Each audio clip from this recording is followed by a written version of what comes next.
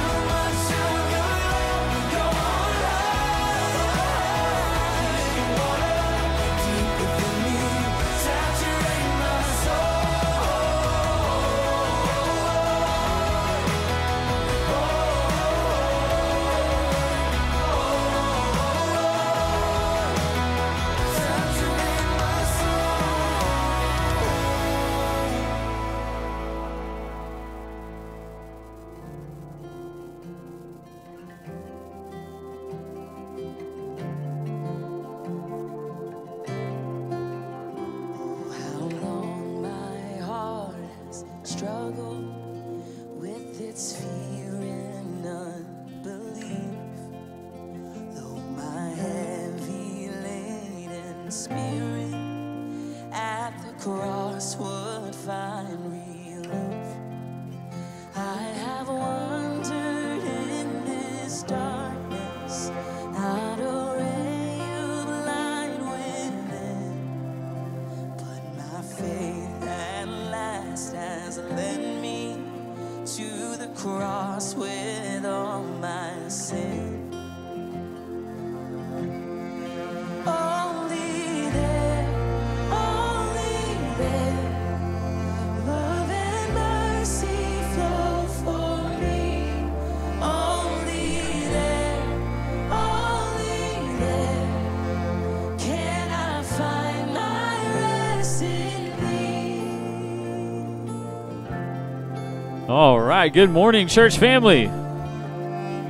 What a great day it is to be in the house of the Lord today. It feels great in here. It doesn't feel too great outside, but it feels incredible in here this morning. So a perfect place for us to go before the Lord in worship today. So we're going to start off our service like we do each and every week. I invite you, if you are able, to stand with me as I pray. Let us go before the Lord as we prepare to worship Him with our whole hearts in this place today. Let us pray. Lord, we ask you this morning to move. We ask you to draw sinners to yourself. Would you draw those of us in this room who don't know you? Would you draw them to repentance? Would you draw them to salvation, oh God? Lord, we are asking you to do great things in this place. Would you speak through your word? Would you speak through this time of worship? Would you speak through this service today? May you be honored, glorified as we approach the throne with boldness and confidence today, knowing you are good, knowing you are faithful, you are mighty to save. We believe that today, and we proclaim that back to you in song. It's in Jesus' name that we pray. Amen. Let us worship Him with our whole hearts together. Sing, don't lose heart. Don't lose heart, oh my soul, oh my soul. Don't give up, there is hope, there is always hope.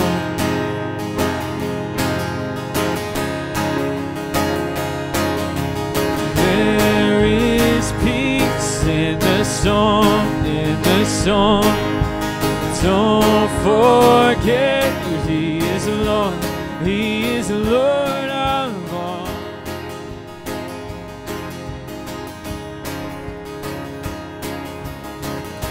There is a King of glory, there is a God who saves, one who is strong and mighty. Freedom is in His name. So open the gates of heaven, lift up a shout of praise. For there is a lion roaring, Jesus the King of glory.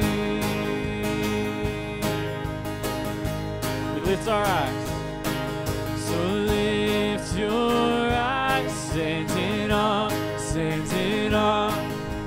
There is one, only one, where my help comes from.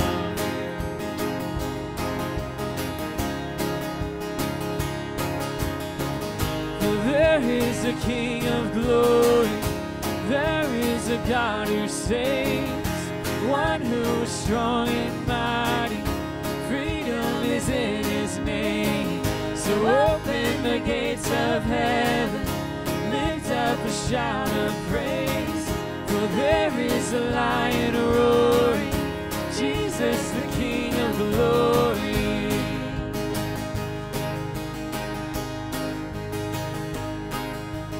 Nations bow, mountains shake at the sound, just one name over all. Jesus reigns, I know. Let's sing that again. Nations bow. Nations bow, mountains shake at the sound, just one name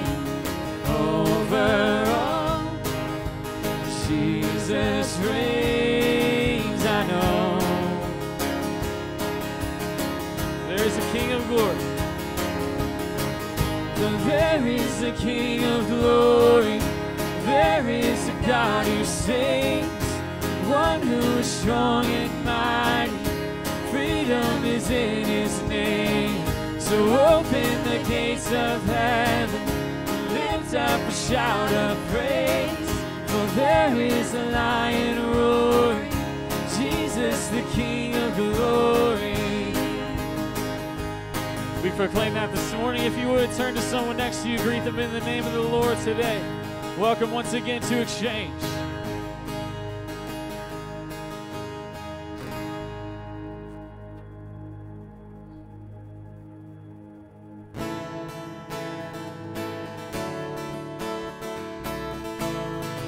We sing this morning of this blessed assurance that we have in Jesus. We sing blessed assurance, Jesus is mine. Blessed assurance, Jesus is mine. Oh, what a foretaste of glory divine, heir of salvation, purchase of God, born of His Spirit, washed in His blood. This is my story. This is my story. This is my song, praising my Savior all the day long. This is my story. This is my song, praising my Savior all the day long. We sing perfect submission. Perfect submission, perfect delight, visions of rapture now burst on my side, angels descending, bring from above, echoes of mercy, whispers of love. This is my story. This is my song, praising my Savior all the day long. This is my story. This is my song, praising my Savior all the day long.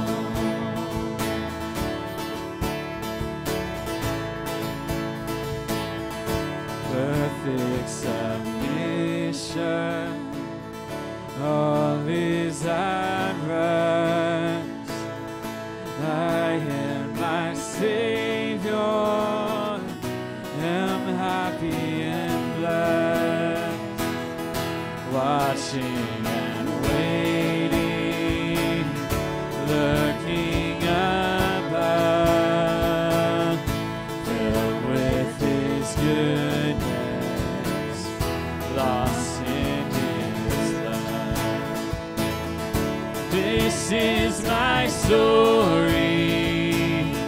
This is my song, praising my Savior all the day long.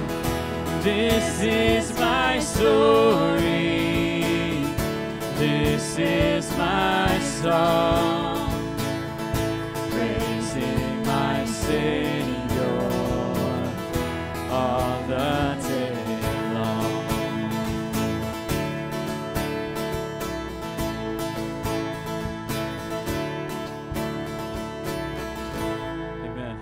continue this morning, we're going to sing about the cross of Christ. Let us sing together, hallelujah for the cross. Hallelujah for the price that was paid for us so long ago. We would be hopeless without the goodness of God. We would be desperate without his love. Let us proclaim hallelujah for the cross.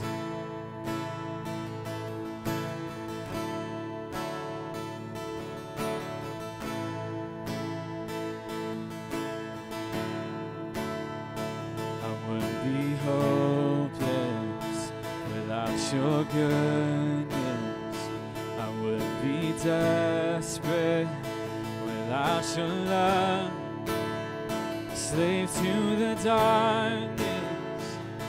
If it wasn't for the cross, you have won me with your kindness.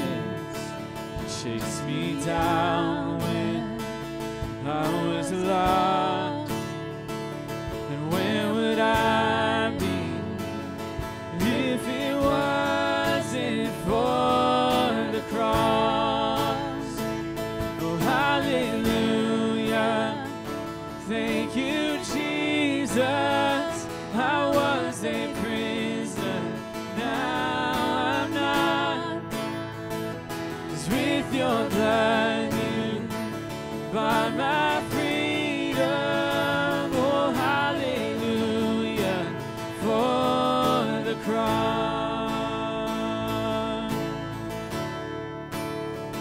And all my shame was met with mercy. Now your mercy will be my song. And oh, the glory, and oh, the power of the cross. Oh, hallelujah. Thank you, Jesus. I was a prisoner, now I'm not. 'Cause with your blood you bought my freedom. Oh, hallelujah for the cross. And by your stripes I live, and by your death I live. The power of sin is overcome. It is finished, it is done. By your stripes I live, and by your death I live. The power of sin is overcome. It is finished, it is done. By your stripes I live, by your death I live. The power of sin is overcome. It is finished, it is done. By your stripes I'm healed. By your death I live. The power of sin is overcome. Oh, hallelujah. Thank you, Jesus. I was a prisoner, now I'm not. 'Cause with your blood you bought my freedom. Oh, hallelujah for the cross. Oh, hallelujah. Thank you, Jesus.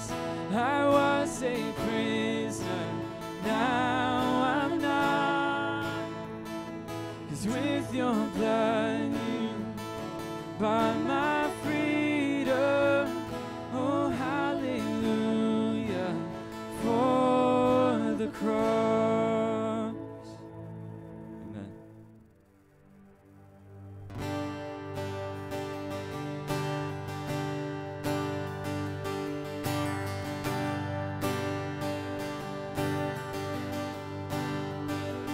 I stand amazed in the presence of Jesus the Nazarene, and wonder how he could love me, a sinner condemned unclean.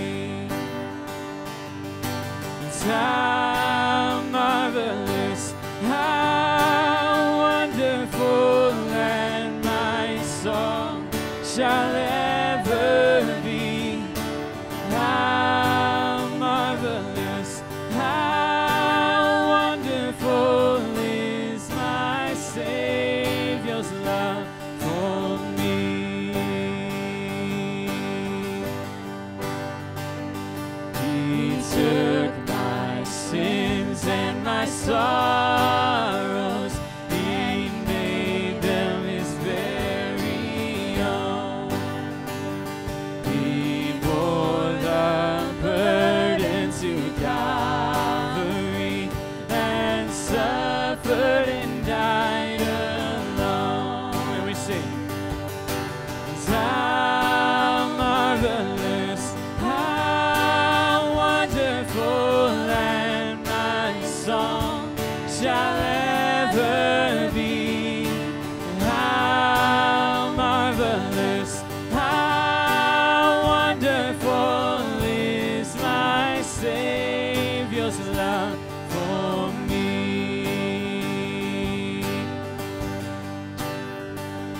When with the ransomed in glory, his face I last shall see, 'twill be my joy through the ages to sing of his love for me. It's how marvelous, how wonderful, and my song shall ever be. How marvelous, how wonderful is my Savior's love for me.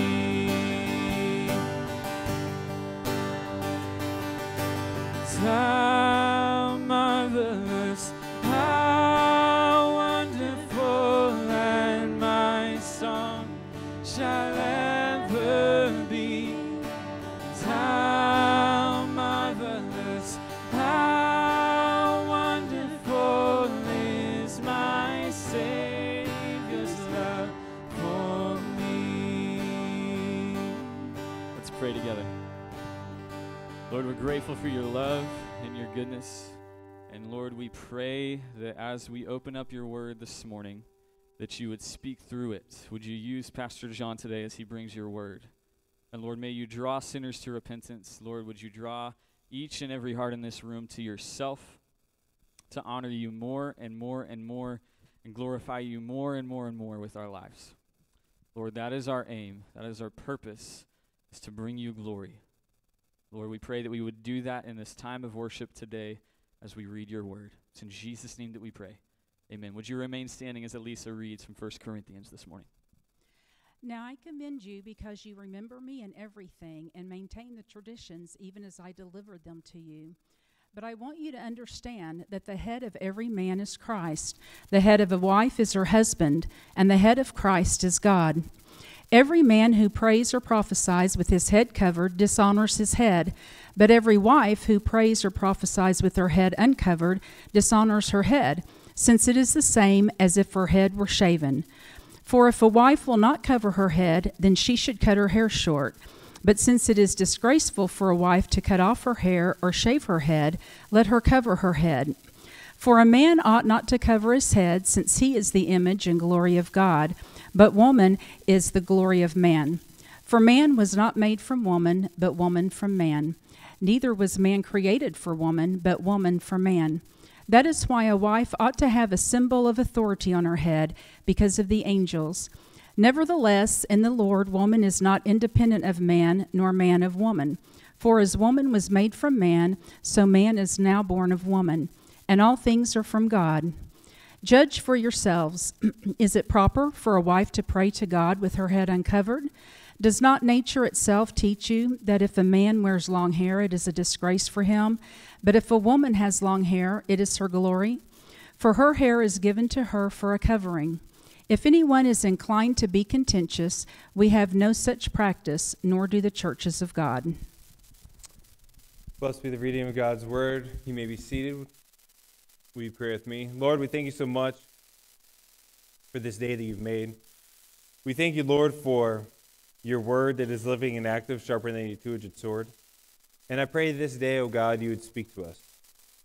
Speak to us, O God, to help us understand the roles that you gave for us, the roles that you've ordained, God, in creation. Help us, O God, to love you with all our heart, soul, mind, and strength, to love our neighbor as ourselves. That, Lord, as we love you, we'll follow you, we'll trust in you, we'll obey you. And God, as we follow you, trust, and obey, God, would you help us to be a light in a dark place? For, Lord, you have given us an opportunity to be your witnesses. For, Lord, we come upon a section of Scripture that seems unique. And, Lord, I pray that you would speak to us this day, that you would show us the intended meaning of this text, and we would apply it to our lives.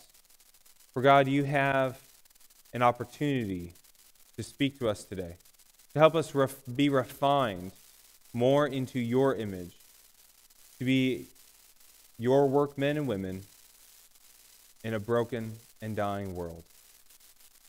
Father, I pray that you'd hide me behind your cross, that you would be glorified and honored and praised. And in Jesus' name I pray. Amen.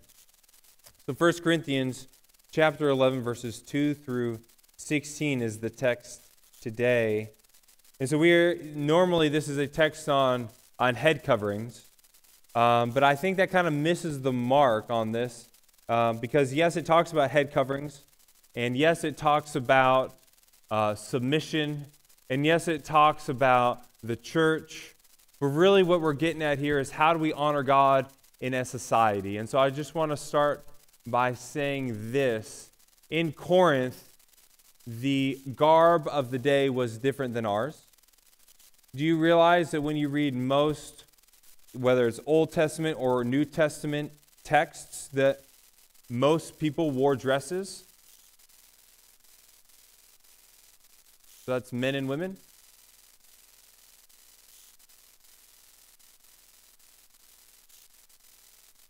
Most women wore head coverings in Corinth. So what we're coming to is a time and a place that's way different from America.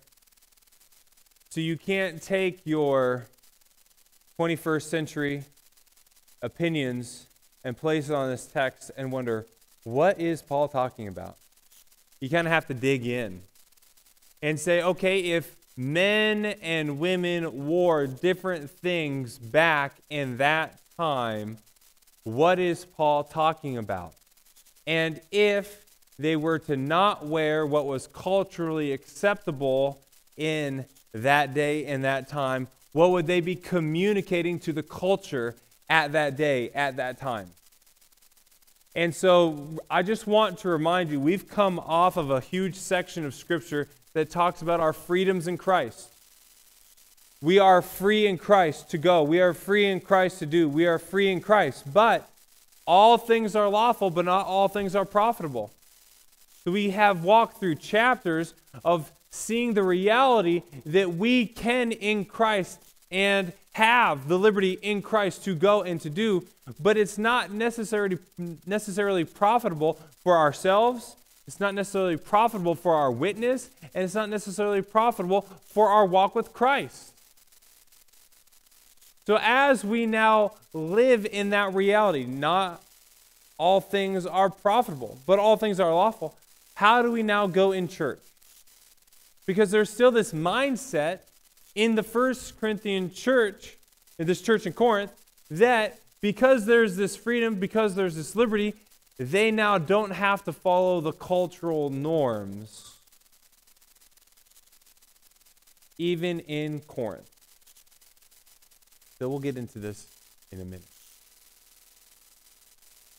But I just want to remind you, this is a new section, so we've kind of transitioned, but we can't pull this away from the context. So we've just come off 3 chapters of learning about our freedom in Christ, but how to limit and guard and control our freedom in Christ.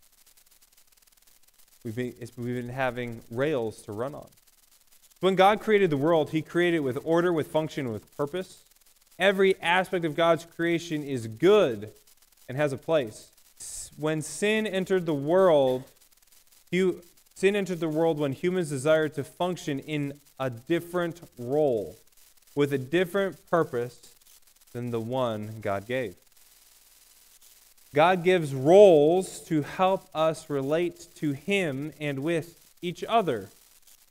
So the purpose of this sermon is to examine 3 roles that help us worship God and maintain our witness. Worship God and maintain our witness. Because we want to worship God, but we also want to do it in a way that doesn't hinder our witness. And so that's really been the culmination of the last 3 chapters. Yes, you have the ability to go and to do and to drink and to eat. Yes, you have all those abilities, but when you go and when you do, don't hinder your witness for the gospel. Yes, you can go and eat this, but hey, if those around you, if you have a weaker brother around you, don't hinder his walk with the Lord. Your witness. If you're at an unbeliever's house, don't hinder your witness. Why? Because we live to seek to glorify God. We seek to honor God. We seek to praise God in every aspect of our lives. That even hits the church. So how does Paul start? Paul starts in verse 2 by giving them actually a praise. Let's just pause and think about this. How much is praiseworthy in this church to this point? We're in chapter 11. There's not been much praiseworthy. I know one pastor, he entitled his sermon series on 1 Corinthians, Good News for Bad Christians. Good news for bad Christians. Why? Because they weren't really walking with the Lord, and they needed a lot of good news. But it was a lot of, I'm going to step on your toes and correct you. Because you're not living properly for me. So he says this, now I commend you because you remember me in everything and maintain the traditions even as I deliver them to you. So notice, remembered the traditions. They had good theology. They just had terrible practice. Good theology. Paul's not giving them, we have yet to go through a high Christology in the gospel, or in 1 Corinthians. So he's not correcting them on, if you will, theological errors. He's correcting them on how you apply that theology to their life. Because you are a Christian and because you are a new creation, you should walk this way. Your life should look different here. Your life should look different here. So we've seen that over and over again. So he commends them. But now he's going to step on all their toes. So the first aspect of our sermon is this, the role of oneness. The role of oneness. And hang with me, because this will make sense, but just listen to it, okay? But I want you to understand, the head of every man is Christ. The head of the wife is her husband. And the head of Christ is God. We're going to pause right there.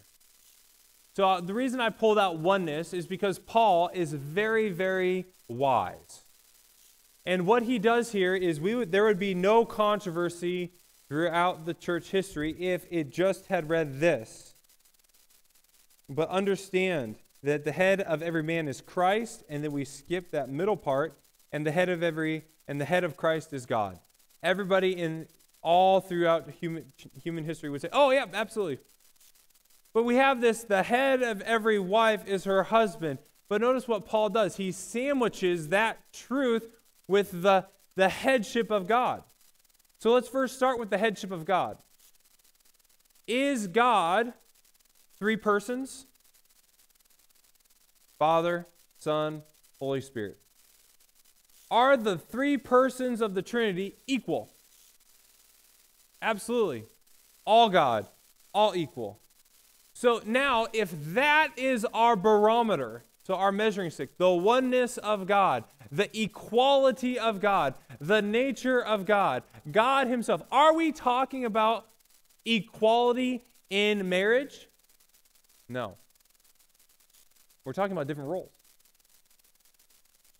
So there is, when you see the word submit in Scripture, and that's what's being talked about here, we are not talking about one individual in a marriage being of more value, one person having more, being in a place that is more worthy. What we're talking about are roles, and God-given roles for the husband and the wife. Just as there are roles for God the Father, there are roles for Christ, there are roles for the Holy Spirit. There are roles for each. That does not make one lesser than the other, but rather when they work together in unison, they're bringing glory to themselves. When a husband and wife work together in unison in the way that God prescribed, what are they doing? Bringing glory not just to themselves and walking in tune one to another, but rather what they are doing is they're glorifying God. So if you want to glorify God in your personal life and you want to glorify God in your marriage, now you look to the oneness of God. Because when you took on those marriage vows, the Bible says the two become one flesh. When you're talking with children about theology, specifically about the Trinity, this won't go much farther than elementary school, but it's okay. It works as an illustration. You can tell them, well, Mom and I, we're two people, right? But what does the Bible say about us? We're one. That's what it means in the Trinity, except there's two. Now that's going to break down, but we're trying to illustrate something that is a mystery to a toddler, to a young person. What we have here in the text is, notice, the head of every man is Christ. The head of every woman is, or wife, is her husband. And then the head of Christ is God. There is submission and authority for all. We are all in a place of submission, and we are all in a place at different times of authority. How do we walk in that submission? How do we walk in that authority?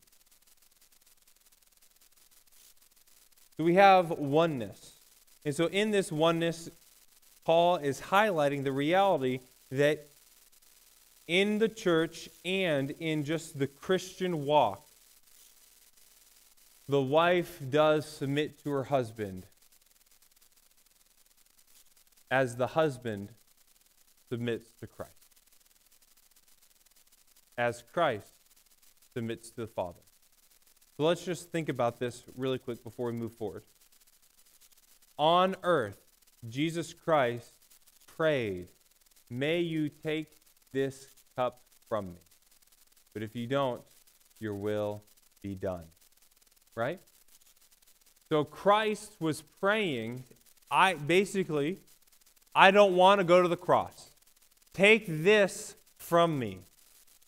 Ultimately, what he was saying is, I don't want to be separated from you, God the Father, because they have been eternally united, eternally one. But now the one who knew no sin was going to go to the cross to become sin for all humanity. And at that point, when he took upon himself the sins of the world, that oneness was going to be lost. For that's what happened when he died. He laid his life down, he ended his life, and was then separated, if you will, from God until he paid for the sins of the world. It says the wrath of God was laid upon him. Then he ascended and now is sitting in heaven at the right hand of God the Father. Does God the Father actually have a hand? No, he has no form. He's just sitting in the place of power on the throne, waiting to return. So we have Christ, who submitted to the Father's will on earth. We have husbands who are to submit to Christ on earth. We have wives who are to submit to their husbands as they submit to Christ. And all are submitting to Christ and ultimately God. But then Paul, after talking about oneness, the role of oneness, now is going to talk about the role of society. Look at verses 4 through 6 with me. Verses 4 through 6 of chapter 11. They say this: Every man who prays or prophesies with his head covered dishonors his head. But every wife who prays or prophesies with her head uncovered dishonors her head, since it is the same as if it were shaven. For if a wife will not cover her head, then she should cut off her hair. But since it is disgraceful for a wife to cut off her hair or shave her head, let her cover her head. So what we have here is this. In Corinth, every woman covered her head with a veil. Not a veil over her face, but a veil over the top of her head. What Paul is saying here is this. There is a veil that has been given in culture and society in that day. So what would be communicated in culture and society if it is the cultural norm for women to have a veil over their head? What does it now communicate for a woman to not have a veil on her head in the first century there in Corinth? It communicates, A, she's a prostitute. How would you want to say that you're open for business? Take the veil off your head. Open for business. Or if you were open to in a relationship, open to be an adulterer, how would you communicate that to your culture? Take the veil off your head. So now you're communicating something that is lewd, that is sinful, but now we're in the church. So if now we come to the church and the church, because notice what it says. Any man who prays and prophesies, right? Any woman who prays and prophesies. Notice what it doesn't say. Any man who prays and prophesies in the church. Any woman who prays and prophesies in the church. This is just generally praying and prophesying. But if someone is a Christian and they have liberty, and they say, in Christ I'm a new creation, the old is gone, the new has come, I don't need to wear a veil, says the woman in Christ. If she walks around without a veil in the 21st century, or in the first century, what is she communicating to everyone else who's not a Christian? She's open for business or willing to commit adultery. So now is that having a hindrance on her witness? Absolutely. Paul is coming from a Jewish background. And I just want to remind you that for Orthodox Jews, do men have longer hair? And do men wear a head covering? If you don't know, they wear a head covering up here. And some of them have longer hair in this general area here.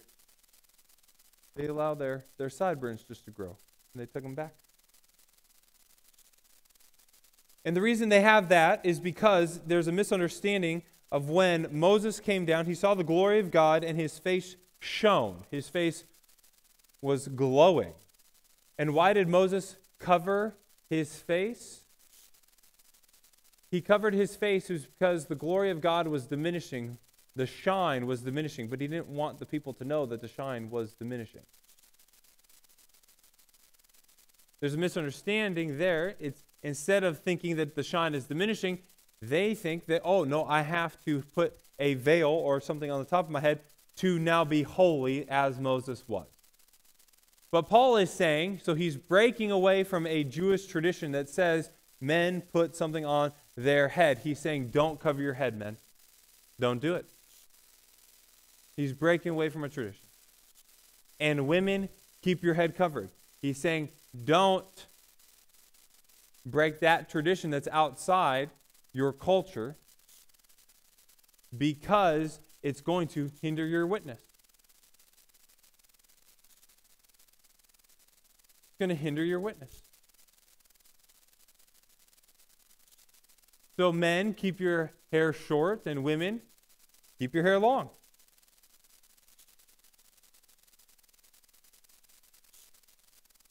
But let's not get caught up in the praying and the prophesying with your hair cut or covered.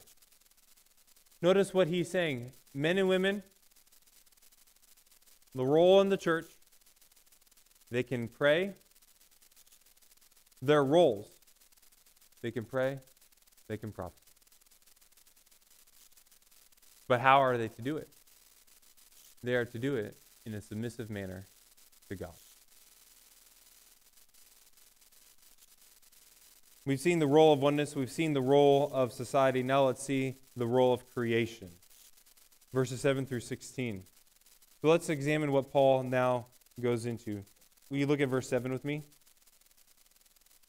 For a man ought not to cover his head, since he is the image and glory of God, but woman is the glory of man. Now you might say, whoa, what are you talking about, Paul? Well, look at verse 8. For man was not made from woman, but woman from man. So what Paul has just done there is he's harnessed back to Genesis when God created. And when God created, everything was good, everything was perfect, everything was well. And when he created, initially he created Adam. And he created Adam from the dust of the earth. And we all know the Imago Dei. We all know that we're made we have inerrant value as humans because we're made in the image of God. But what Paul is saying is this: man was made in the image of God. Woman was taken from man, so from Adam's rib. And woman was made for man to be his helpmate. Praise God. With that, Paul is saying there are some now roles in that relationship. Because Adam was made first as the leader, as the one that, if you will, has the glory of God. He has to be the head. And as his wife, Eve, was made from him, on his side, from his rib, she now undergirds, supports, and helps Adam. I heard one pastor say when I was younger that anytime his wife comes up to him and he puts his arm around her and she just kind of cuddles in, he says, "Welcome home."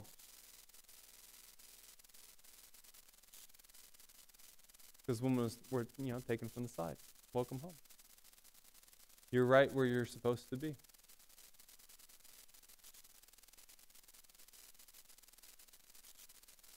But notice what Paul does. He goes to the role of creation. And the ironic thing in society is not only does society reject God, they reject his role in creation.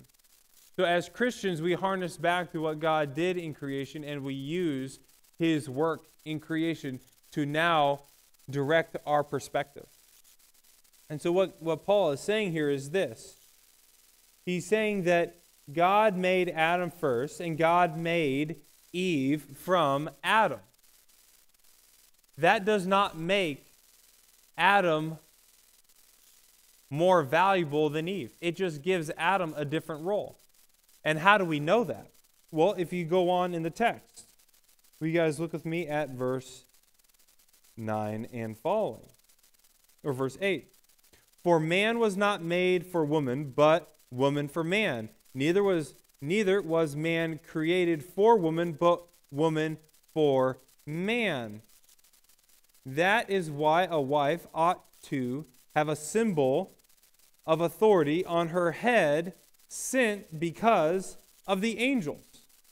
Nevertheless, in the Lord, woman is not independent of man, nor man of woman.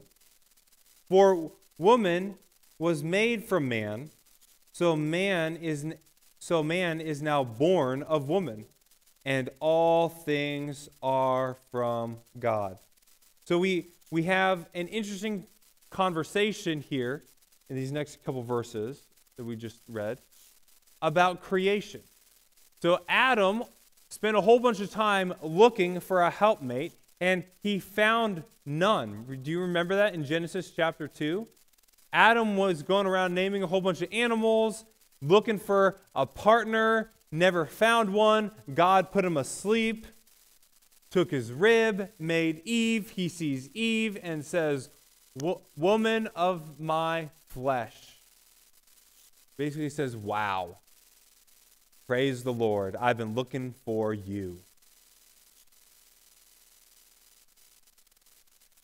So Paul harnesses that God specifically designed woman for man, not man for woman, because man was made first, woman was made for man. But here's where it highlights this point.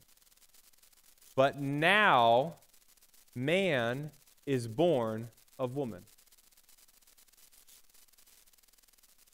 So originally, woman was not made for man, but man was not made for woman, but woman for man. But now, no man can be born except by a woman. So you see, we are dependent upon each other. And God has built this little ecosystem that he calls marriage, where a husband leads the wife, and he leads the wife, if you will, in a manner and a way that, as we know from Ephesians chapter 5, that is one of self-sacrifice, elevating her, washing her with the word for the glory of God. And as he does so, as he leads her, his wife submits to him. Why? Because the husband in this manner is following Christ. So they're both following Christ. This is dual submission. And as they both follow Christ, as they both humble themselves in their own unique role, now we have equality in the couple. Because both are humbling themselves to follow Christ. Both are now dependent upon each other for procreation. Both need each other. Both play a vital role. My wife is pregnant. I physiologically cannot carry a child. Can't do it. She can. Praise the Lord. Praise the Lord. We will get to see this child in a couple weeks. Praise the Lord. God uniquely designed her in her role to have not only the ability to grow another human being in her body, but the ability to recover right afterwards. It's an amazing thing that he did. That's something I can't do. I am fully dependent upon my wife for that. So as she has been journeying the last 9 months in this pregnancy, you better believe I'm seeking to lay down my life as Christ loved the church with foot rubs and ankle rubs and knee rubs. Serve, love, care. But am I still leading as I do that? Absolutely.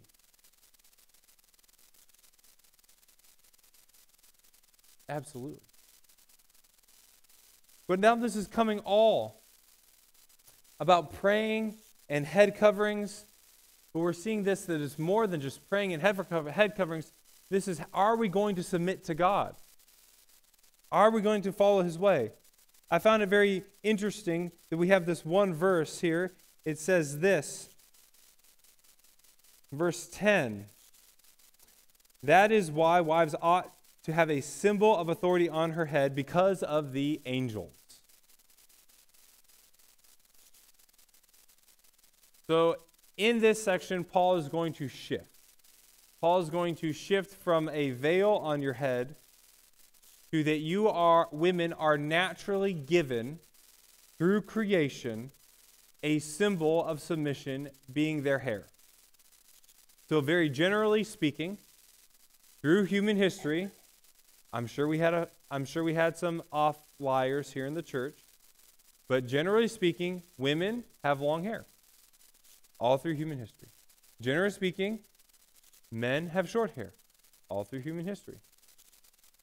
Now, I'm sure there are some hippies in the group, in the church here, who at one point in time may have had longer hair.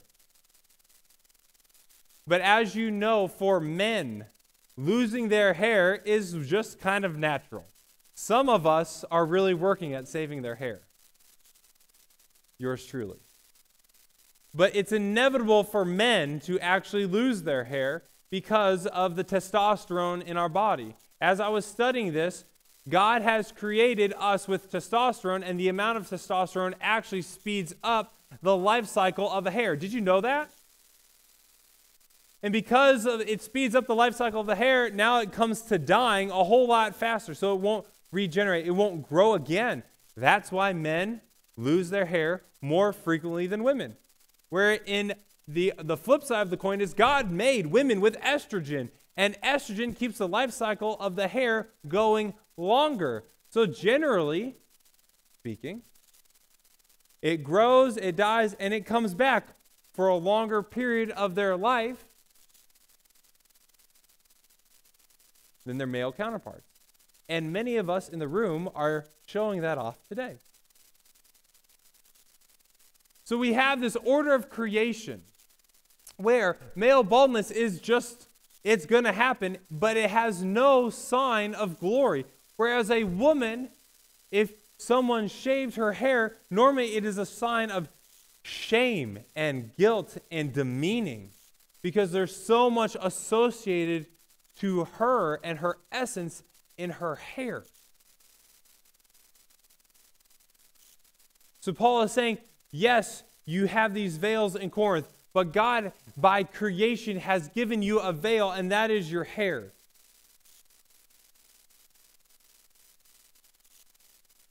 Just as the angels have to submit to God. And as you read Hebrews chapter 1, we know that the angels know that there is they have a place of submission to God the Father. That they're in a place of service, that they're in a place to honor and follow Him. And so just as the angels are there to serve and care for and do the work that God has called them to do, the angels show the manner of submission that women are to have. And did you know that your hair could be a mark of that submission? So Paul just says this, and I'll just say it to you. Judge for yourself. Is it proper for a woman to pray with her head uncovered? Does not nature teach you that if a man wears long hair, it is a disgrace to him? And he's just saying, generally speaking, men don't have longer hair. But if a woman has long hair, isn't it her glory?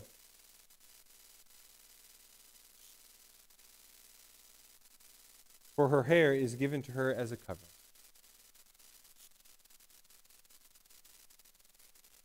If anyone is inclined to be contentious, we have no such practice, nor do the churches of God. So what are the takeaways of this?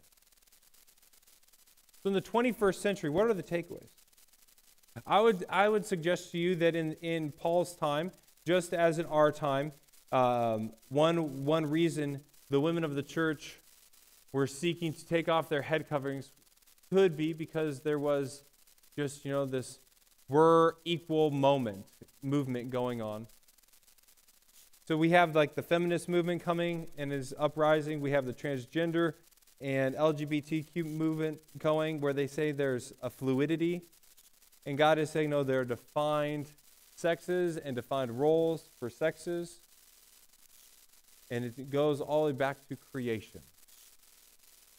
So the question at hand for us is, do we practically believe God's word, or do we practically believe society? Do you follow what God's word says? That you were, whether you're male or female, created by God in your mother's womb. That God knit you together. That because you were created in your mother's womb, you have value. Intrinsic, meaning just being you has value. You have value. You have dignity. You're an image bearer of God. And so as a man or a woman, having not only that value, God, it says in his word, has ordained all of your days and knows all of your ways. So God has a plan for your life. And his plan for your life is to know him, is to follow him, and to do his will. That's generally speaking for all of us. Now, does it look different for each one of us? Absolutely. I am actively living out God's will in my life. You are actively, hopefully, living out God's will in your life. Our lives look very different. Praise be to God. My job would be very difficult if I had to lead a whole bunch of me's. It'd be very challenging. But God has made you for this moment, for this time, for this place to do his will and his work. But if you trust society, it says you can make your own destiny. You can do what you want. You can go where you want, and there's no ramifications for your choices. And God's word says, no, there's ramifications for your choices. If you sow something, you're going to reap it. Not only is there ramifications, but there's consequences for your actions. And if your choices are sin, and you go away from his law and his way, there's punishment. So, my friends, church, are we willing to obey and submit as a church to God's will, God's way, or are we seeking to go our own way? Now, I know that for us in this place, sin has come in. So God has a standard, and he calls us all to walk by a standard. But then when we walk out that standard here on earth, we are sinners. So you might say in your head, well, John, I don't want to submit to a man because men have failed me. Yes. Every woman in here knows that men fail them.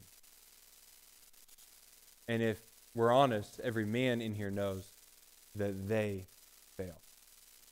Not only do they know that they have failed, they know that their dad failed them. So when we approach God's standard and it's God's way and he's commanding us, know this, the barometer, the measuring stick, is never your experience. Because if you say that I am only going to follow God's will, God's way, if I have experienced something good here on earth, you're not going to obey very long. But if your standard is Jesus Christ, can I remind you, he lived the perfect sinless life. This means God, the eternal, second part of the Trinity, Christ, was willing to put on human flesh and be given a human name, Jesus. So it's really the Lord Jesus Christ. It's not, he doesn't have a last name, Christ. That's a title. That's a distinction. Jesus is his human name that Mary gave him. But Mary only gave it to him because God told her to give it to him. He walked perfectly on earth. And I want you to hear me. Jesus fully obeyed God's command. He loved everyone. He loved perfectly. He spoke perfectly. He never broke a command. That is why I say I would have hated to have been his brother, because it only would have made me look more sinful to have the perfect example right in front of me. Jesus is our measuring. So for men in the room, we have to be like Jesus. For women in the room, you don't obey just because your husband obeys. No, you obey because God has told you, and Christ obeyed. So now you'll follow. Husbands obey because Christ obeyed. So our head is Christ. So no matter what we've experienced, no matter the hardship, no matter the sin, we always turn back to what would Jesus do? where he followed the will of God perfectly, even to go to a cross and to die for sinners such as you and me. How much more are we to lay down our life to follow him? So are you willing to humble yourself and follow Christ? Or are you willing to think of yourself as better than God? Follow the world. We have an opportunity to be the light of the world. But to be the light of the world, to be a city on a hill, we must be men and women who seek to live out that light each day by following God. And by following God, you have to humble yourself, turn to him each day, submitting to his will, his way. To be a living sacrifice. Giving yourself, all of you, to him. So that's what it looks like to have a relationship with God. If you're here today, you've never given your faith, you've never placed your faith in Christ, you've never given your life to Jesus Christ, I want to give you an opportunity to do so. Believing in Jesus Christ will, yes, save your soul for all eternity, but it will change your life here on earth. Our God is the King of Kings, He is the Lord of Lords, and He is returning one day. And when He returns, every knee will bow, every tongue will confess that Jesus Christ is Lord. That's what it says in Revelation. Which means this, the truth will be revealed when He returns. But that when that truth is revealed, when He shows His authority, when He shows His power, when He demonstrates it in that way, it's going to be too late for salvation to come. Because He won't be coming back to save in that point, in that time, He'll be coming back to judge the world of sin. And I don't know about you, but I know I'm a sinner. And I needed someone to pay for my sin debt. And the longer I'm a Christian, what God does through His Spirit is He only reveals to me the more and more I am a sinner. And how much more dependent I am on Christ. I need Him and rely on Him more today than I ever have before.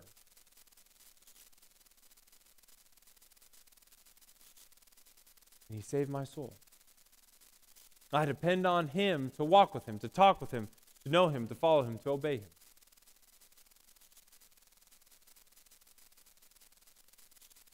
If you're here today and you've never placed your faith, placed your trust in Jesus Christ, may today be the day that you do so. Because Jesus is coming back and you will have to account for your sin.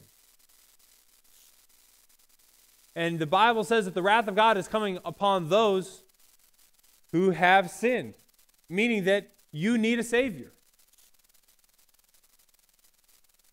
And I don't know about you, but if I can learn from people who've gone before, learn lessons that don't have to come my way, I try to live a life of wisdom and follow the example of others. Jesus rose from the dead. Jesus is alive in heaven. And Jesus will be returning. We can learn from Jesus. We can learn from the disciples who all were willing to die for the truth they knew in Christ. Yes, there's much that you have to put your faith and trust in to believe in Jesus Christ. But it's much easier to have that faith than to live your own way, making your own choices and living with the consequences. Trusting in God or trusting in yourself. When you trust in God, His yoke is easy, His burden is light, because He has taken it all. So if you're here today and you've never placed your faith and trust in Christ, may today be the day of salvation for you. If you're here, you've never been baptized, I love, be honored to baptize you. We have 3 baptisms next week. It's going to be a celebration. I'd love to baptize you. If you'd like to join our church, come on down. We need you here at Exchange to do the mission that God has called us to do here locally, nationally, and around the world. To love God and love others for the glory of God, the good of the city, and the salvation of souls. And maybe you need prayer. You find yourself in a place that is just distressing, challenging. I'm here. The altar is open for you to pray. Will you stand with me? Father, we thank you for your word that is living and active, sharper than a two-edged sword, and I pray this day you continue to move in this time of response. God, I thank you for your word, and I ask and pray that you would help us to see your oneness and how your oneness has different roles while there's still equality present. And so, God, as we look into the different roles of husbands and wives, men and women, Father, I pray that we would see the reality that there are, yes, different roles, different actions, different things that you have ordained. But God, I pray and ask that you would show us and remind us that we are all equal. For Lord, we are all equal at the foot of the cross. We have all sinned and fallen short. And we all need Jesus. Every human who's ever lived needs Jesus. And in the church, Father, we are co-heirs with you, with Christ. And so, Lord, I pray that we would see the reality that there is no distinction, no male, female, slave or free, Gentile, we're all one with you. Lord, I pray that we would walk and talk and know you, that we would be your ambassadors here in this world, to do your work and your will. Oh God, may you continue to move in this time and through us. In Jesus' name we pray. Everyone needs compassion, a love that's never failing. Let mercy fall on me. Everyone needs forgiveness, the kindness of a Savior, the hope of nation.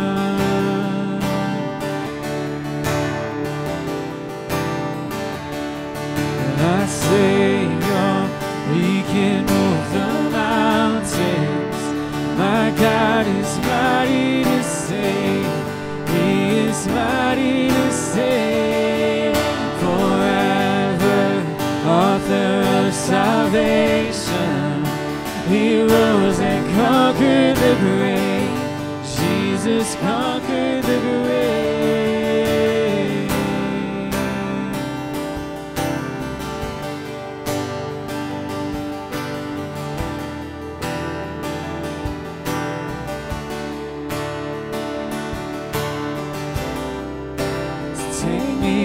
As you find me, all my fears and failure, fill my life again. I give my life to follow everything I believe in, and now I surrender.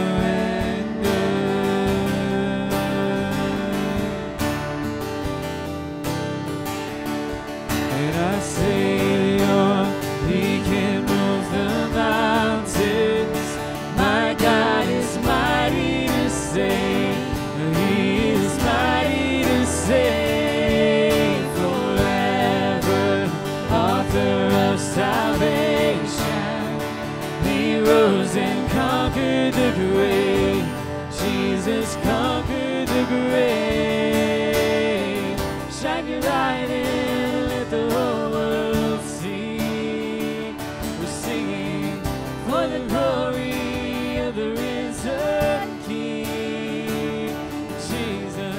Shine your light and let the whole world see. We're singing for the glory of the risen King. Our Savior, He can move the mountains. My God is mighty to save.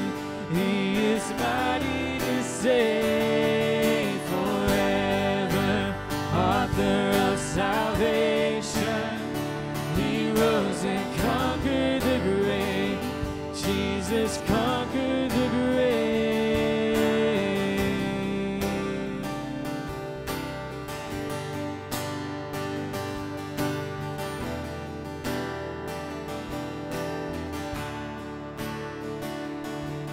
Amen. You may be seated this morning. I'd like to conclude our service today with a couple of announcements that you need to know about. First and foremost, on our way out today, you will have the opportunity to give tithes and offerings. Let us continue to remain faithful as we give to the mission that God has set before us as a church family. So there will be an opportunity for you to drop offerings and tithes in the offering plates on your way out today. We also have a tab on our website at exchangeokc.org that you can select Give there, and you can give online that way if you prefer that method of giving. Also, a few exciting announcements about the week ahead. First and foremost, this upcoming Tuesday night at 6:30 p.m. is going to be our women's ministry pickleball, Pictionary, and pizza. I can't believe I got that correct. Did I get it correct? Oh, I got it a little backwards there, but I didn't stutter on it, so I'll call it a success. But that'll be this Tuesday at 6:30 p.m. in the fellowship hall. So there is a sign-up sheet out in the hallway for that. So if you're interested in attending, sign up and let them know that you are going to be there. Next week is a very, very, very exciting week for our church. This next Sunday, July the 24th, we are going to be having our deacon ordination and commissioning service. It will be during the morning worship service this next Sunday. So church family, I implore you to be here next Sunday. It's going to be a great, great day, and I mean it when I say a very special day for our church as we ordain and commission these deacons who we have selected to serve our church body. So be here next week. Make it a point, make it a priority to be here next Sunday for that service. It's going to be an awesome, awesome day. And we also have baptisms to celebrate that day as well. So it's going to be a joyous day for our church. Next week, July the 25th through the 28th, Lenexa Baptist Church is going to be here with us, and they're going to be putting on a soccer camp in the Will Rogers Courts. There's a sign-up form on our church website if your child is interested in being a part of that. It'll be in the morning, so it won't be too insanely hot yet. So it'll be from 9 a.m. to 11:30 each day in Will Rogers Courts. If your child's interested, you can sign them up online or bring them there that day. That'd be awesome. We're looking forward to hosting that. In the month of August, we have an exciting change that's coming to our church in the month of August. We have the opportunity as a church family to step up and lead out in our church's food pantry. For the last 3 years, we've been partnering with Graceway Baptist Church in our food pantry, and they have helped make that food pantry possible on the second and the fourth Mondays of each month. The Lord has moved in a way that has led us to a point where we now, as a church, are going to step into that leadership role of the food pantry and kind of be independent in running that on our own. We are initially going to be working alongside with Southern Hills Baptist Church as they help provide for us to make sure that we don't miss a beat in our food pantry during this transition. So during the month of August, that's going to be our first opportunity as a church to step up and lead out in that food pantry. That'll be on Monday, August the 8th, the first food pantry under the Exchange umbrella. So we are excited about that, but that also means as we take leadership roles in this food pantry that we need your help. So as we kind of branch off into this new season of ministry for our food pantry, we want you to be a part of that. Our goal is to not just share food with those in need, but to share the gospel with those who need it, those who are in need of a Savior. So that is our goal, and we want to see our church step up in that. So I encourage you, if you are interested, we have a whole food pantry transition team that has been working really hard to make sure this transition goes smooth. we would love to get you involved in our food pantry. Come see our staff for more information regarding that. We'll get you involved as we move toward the month of August. So exciting things happening in our church, and we look forward to seeing how the Lord's going to use these things and how he's going to continue to plug into our church in the weeks to come as we seek to love God and love others for his glory. I invite you to stand with me. I'm going to pray for us, and then we will be dismissed for the day. Lord, we thank you for your goodness and your mercies that are new each morning, and we pray that as we go today, that we would recognize the importance of unity, that we would recognize the importance of being obedient to you and your calling. And Lord, may we bring you glory with our lives. We love you, O Lord. It's in Jesus' name that we pray. Amen. Have a wonderful Sunday afternoon, everybody.